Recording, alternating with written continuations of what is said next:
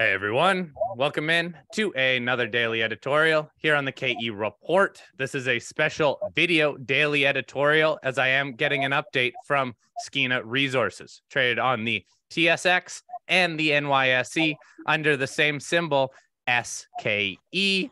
I am chatting with Paul Geddes, the company's Vice President of Exploration and Resource Development. Now, Paul has put together a handful of slides here to walk us through a bit of a review of the 2022 exploration program and some of the key news, which includes a feasibility study and a couple new areas, new discoveries that were actually made on the Eskay Creek property in the Golden Triangle of BC. And then we're also going to look ahead to this year in terms of the overall strategy at Eskay Creek, as well as the drilling that will occur. Now, Paul, thank you for putting together these slides. I'll interject some questions as you walk through, but please take us through this exploration review from last year and the outlook for this year. Thanks so much, Corey. I really appreciate you having me here. I guess at the end of the day, what we really wanted to do at Skeena was just remind the audience and your listeners and existing shareholders, give them an update as to what we accomplished in 2022, as well as what we're going to build on for 2023 as our encore.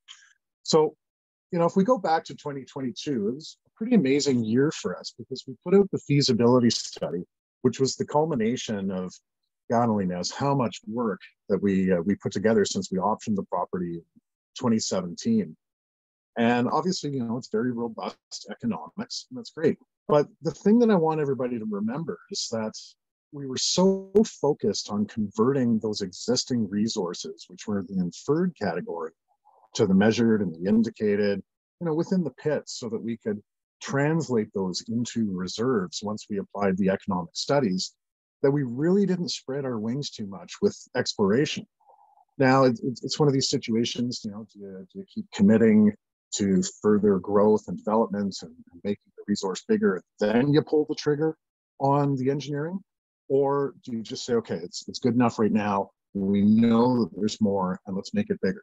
So that's what we elected to do, is fast track the infill drilling, get this to the reserve category. And then, with the 9-year mine life that we're currently facing, we know that we've got plenty more mineralization in the surrounding areas that we can grow organically and increase that mine life. And that's basically exploration's mandate for not only 2022, but also the years coming. So again, if we just take a look at the deposit itself, in a regional long section looking towards the east, very simple cross section here. You can see the resource pits, which is quite similar to what the reserve pit looks like. There are some underground targets here as well, but that's not really the focus. Again, what we want to do is increase the mine life from 9 years to 10 plus. And again, because we haven't done any organic exploration, the concept is that we want to work on building up the area in between the south end of the main pit towards the 22 zone. There's plenty of targets of opportunity in here, and we'll get into those in a minute.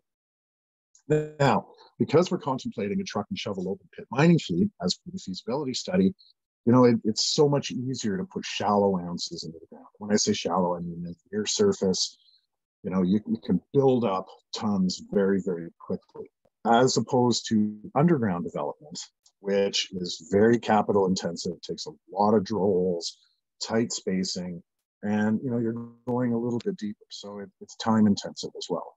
Now, not to say that that's not on the plan for us, but we're going to be getting those into the pipeline of projects, which I'm going to talk about here in a second. Okay, so very simple, geological. This is our model. This is the Eskay Rift.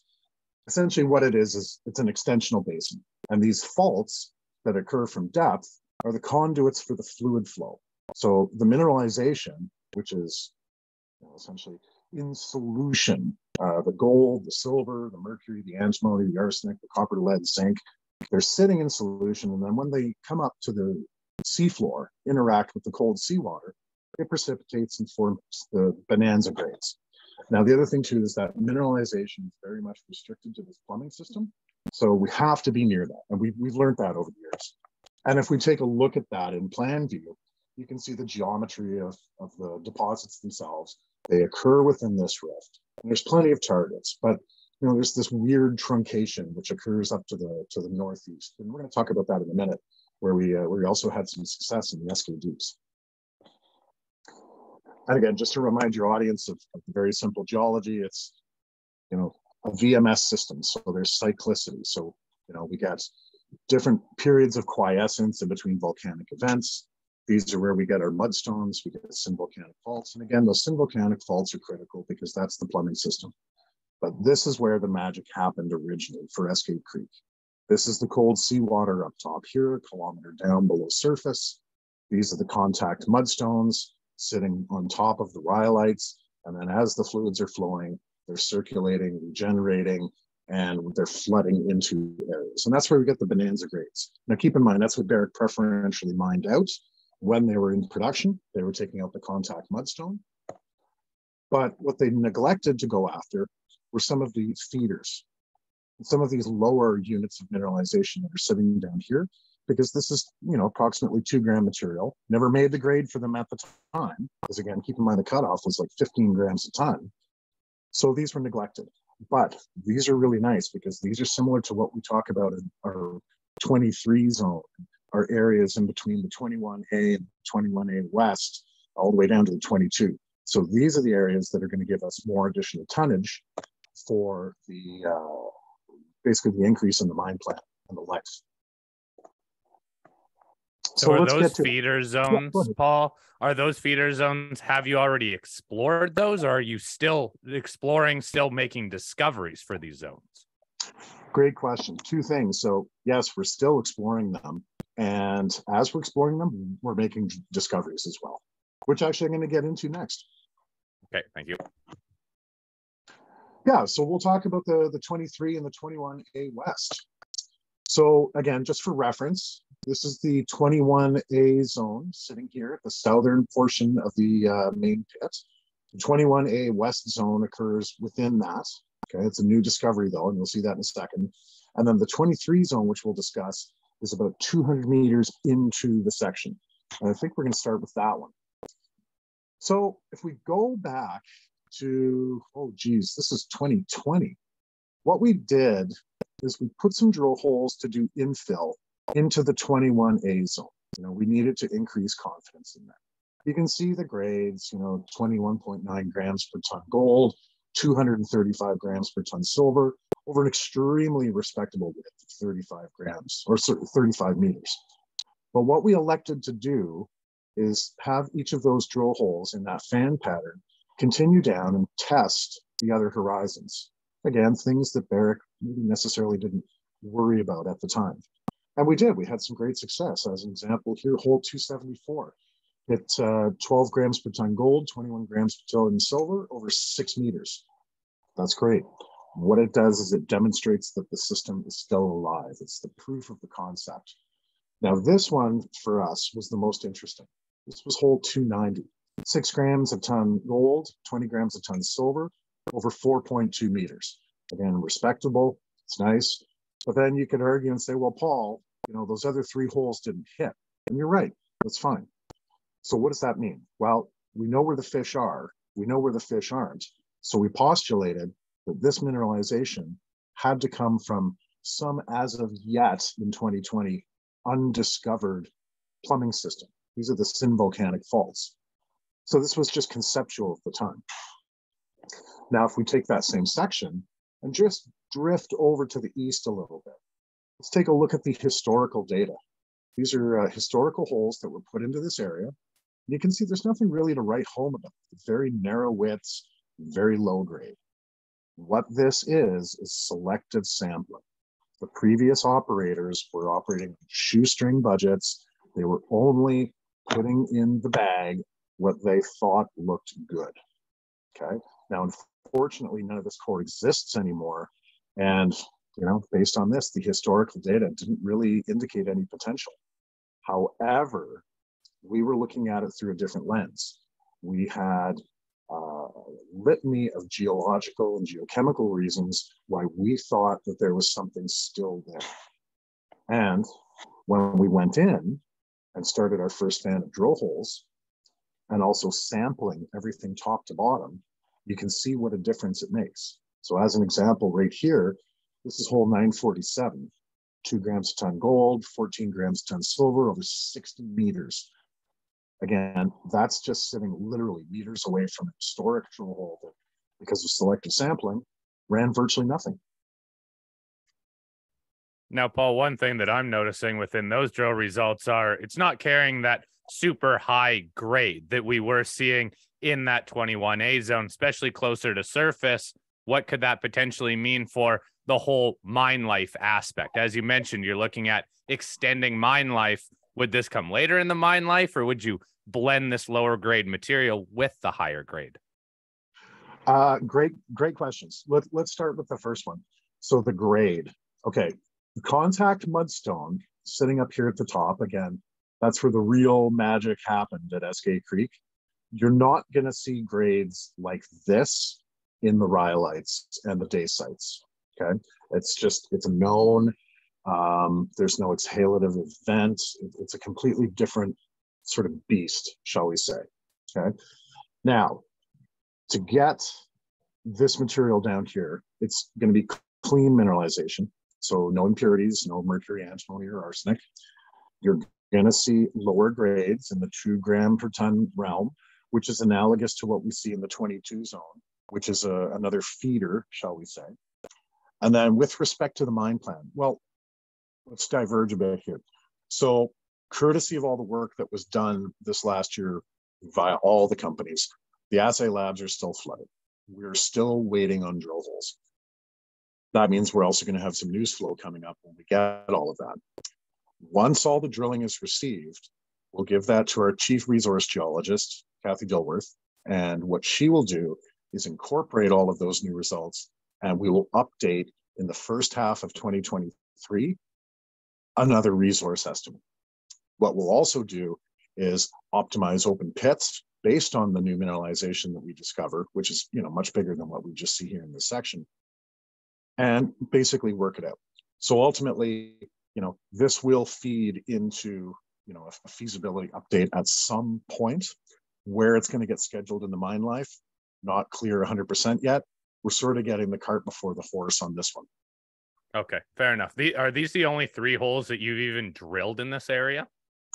No, this is just a simplified section. We've got plenty of other drill holes that basically occur out along strike and as well through the entire area, covering from the 23 zone to the 21A West, all the way down to the 22 zone. So this entire corridor really has been drilled on an exploratory basis at this point. Okay.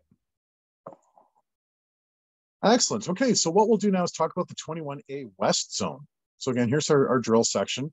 Here's the 21A zone, which is this little blob here, which translates into what we see over here on the right-hand side of the section. Back in 2021, we drilled hole 872. We were targeting something up here off section. You can see how the drill hole comes in. And again, because we sample all of our holes top to bottom, we did get a mediocre intersection, 1.3 grams per ton over 20 meters.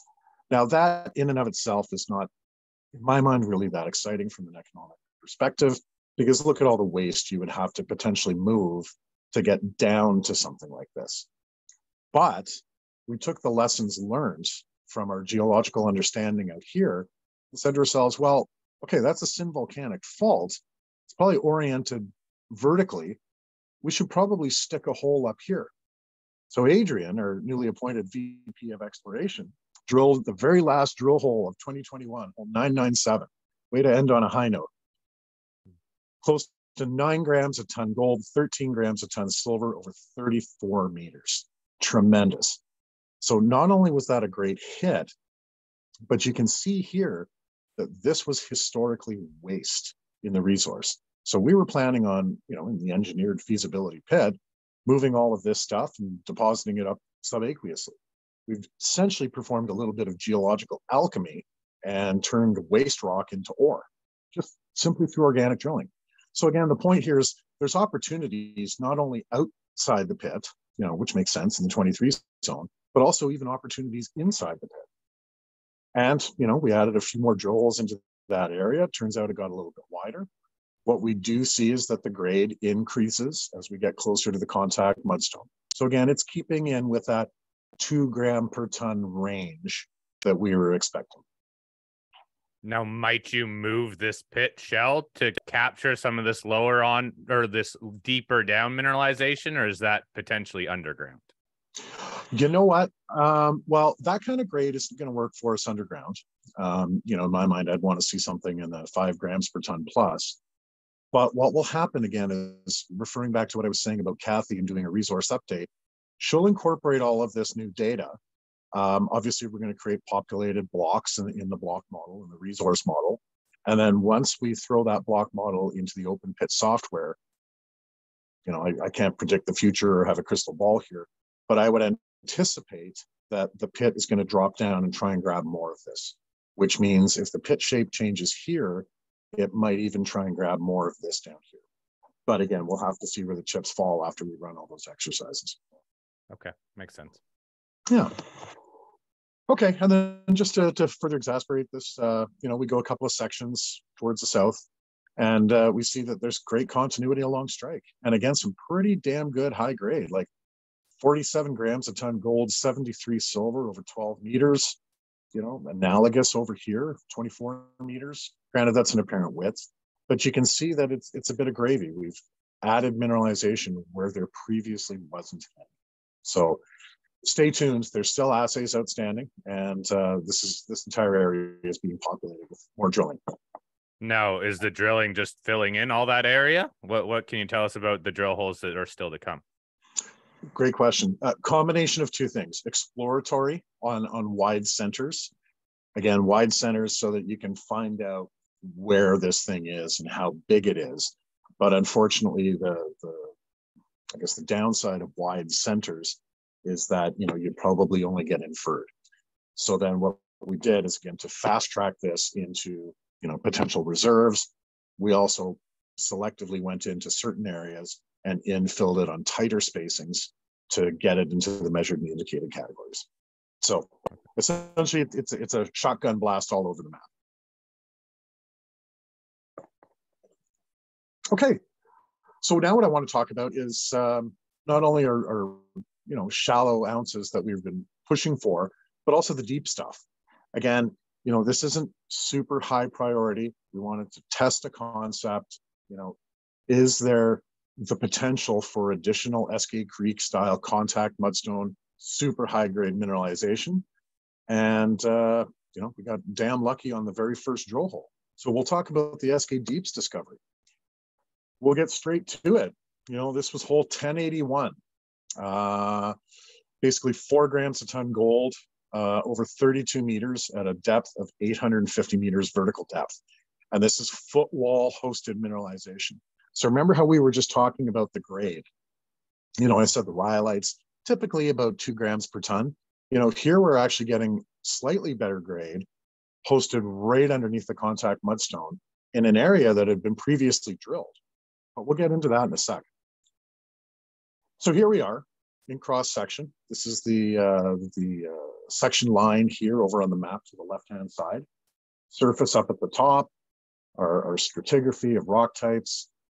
Here's our next zone, which is the northern extension zone, which was historically mined by Barrick. And then you can see all the historical drill holes that were put down in this area. They were looking for the depth extensions of Eskay Creek. Makes sense. Let's do some linear geology.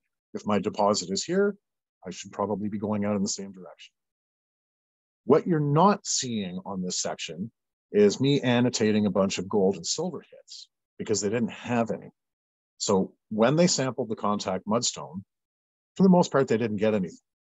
Then what they did is they would either just stop the hole, or they'd go a little bit further into the rhyolites and the dacites, but they'd be selective sampling again.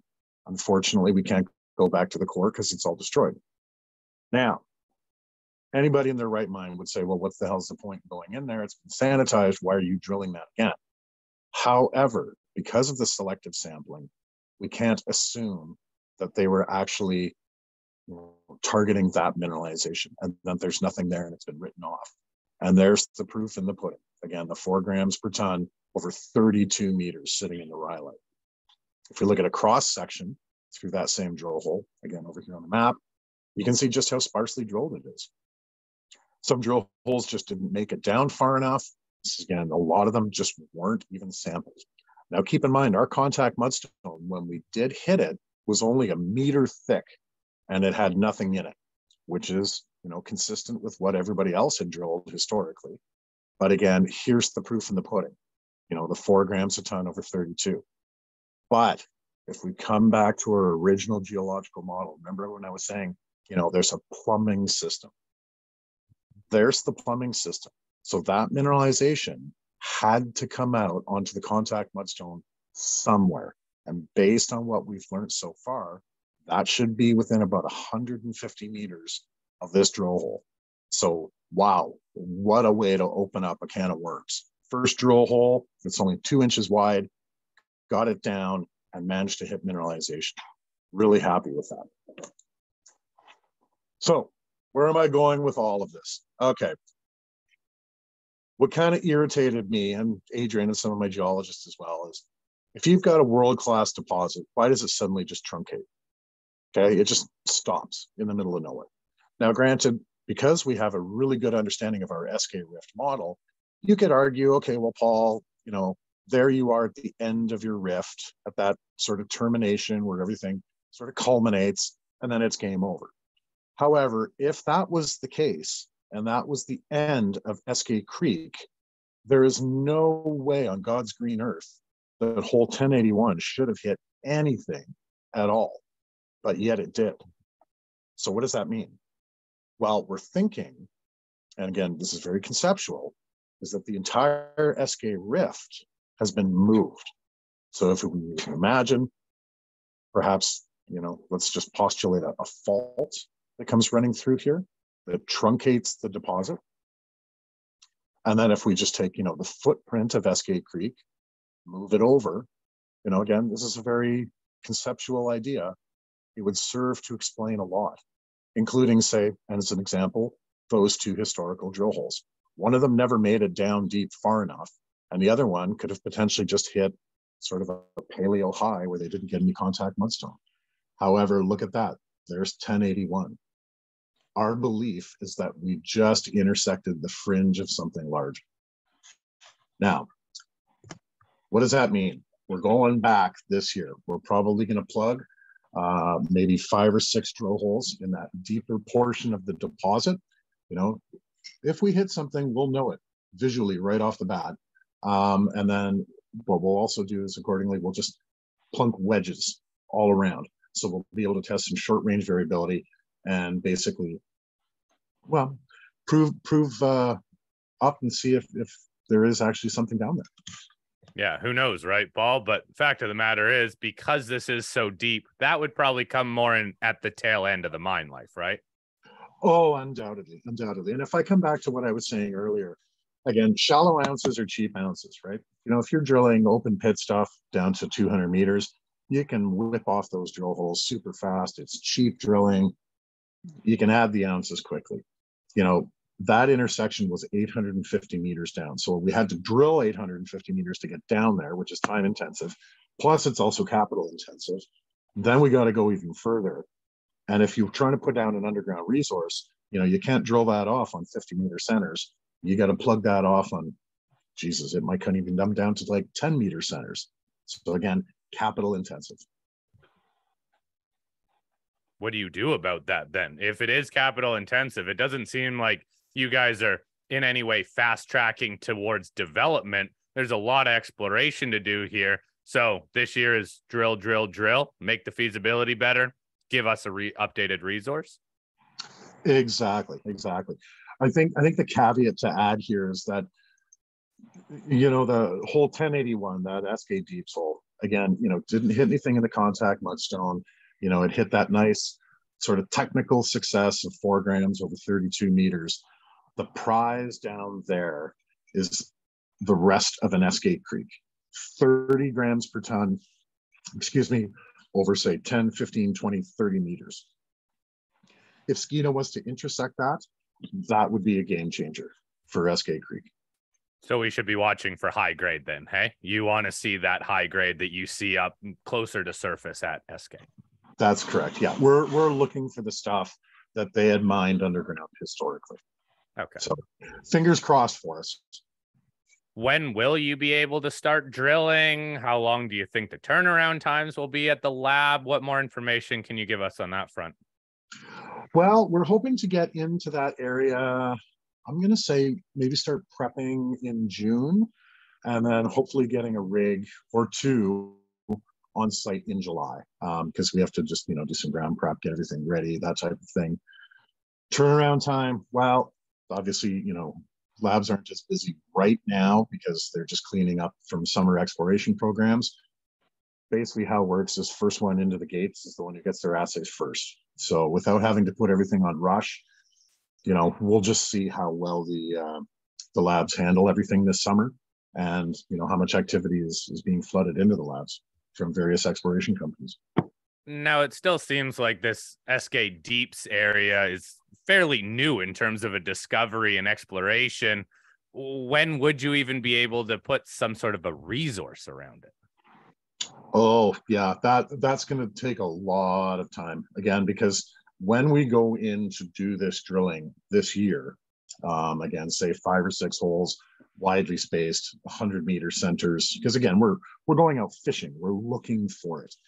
100-meter centers won't even get you inferred on an underground, right?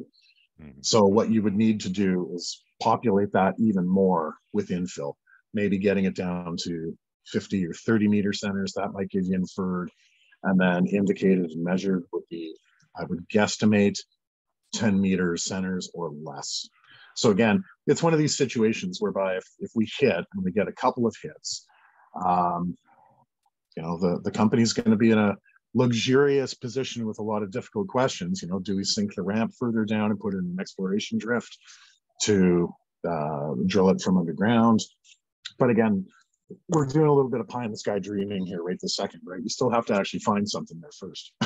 Yeah, fair enough. That's a good way to put it there, Paul. But I guess if we just recap that feasibility study, the numbers were already very strong. It had a good IRR. It was free cash flowing for a lot of years there. And I know production dropped off in years 6 through 9.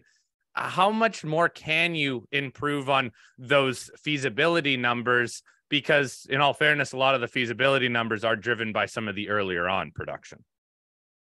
Well, that's right. That's right. Well, again, coming back to what I was saying earlier in the discussion, the mine life is 9 years. So again, the exploration's mandate is to increase the mine life, and that's through organic growth and, adding more tons and ounces in the shallow near-term environment. The other thing too that we can, I guess a lever that we can pull really is Randy, our new president and CEO, who has a lot of experience in open pit mining, essentially, didn't like the concept of us using the 10-meter blocks inside the resource model. And when you use a larger block, you tend to dilute and you reduce your grade. Randy is of the belief, and this is based on experiential work, that we can mine this in 3-meter flitches, which means we can be more selective, which means we can reduce the block size. And again, the translation here is if we reduce the block size from 10 meters down to 3, we're going to get that grade back up again to where it was originally. So that's another lever that we're going to be pulling here shortly, again, with that resource update that's coming out. Okay. Well, Paul, summarize it, I guess, quickly in terms of news flow that we should keep our eyes on. You've taken us through everything here, but what's most important in your eyes? What should we be paying attention to? Well, what's going to happen is when we receive our final assays from the labs, after we QA/QC them and vet them and do all of our internal controls on them, we'll be releasing those. So that'll be the end of all the 2022 drilling. So that's good. Again, those results are going to feed into a resource update. So you're going to see that come out in hopefully the first half of 2023. And then, unfortunately, we're just in a bit of a doldrum here. We're going to wait until, say, June, July, and then we'll come back out and start doing the deep drilling in the SK Deeps. So, stay tuned for that. Fingers crossed for Skeena. And as well, we're going to follow up and either do some more organic growth drilling in the 21A West, the 23, or potentially getting back to your earlier question about, getting things into the reserve category, maybe even doing some infill in that area as well. Okay. Well, Paul, thank you very much for walking us through this. I really do appreciate your slides and kind of that summary of what we've seen and what the big picture plans are to continue to grow and even make that feasibility better at the Eskay Creek project. If anybody has any follow-up questions for Paul or the team over at Skeena Resources, please email me, fleck@kereport.com, and I'll get those addressed for you. Paul, I'll touch base with you on the back of some more news. Thank you again for putting together this presentation. Thank you, Corey. Have a great day.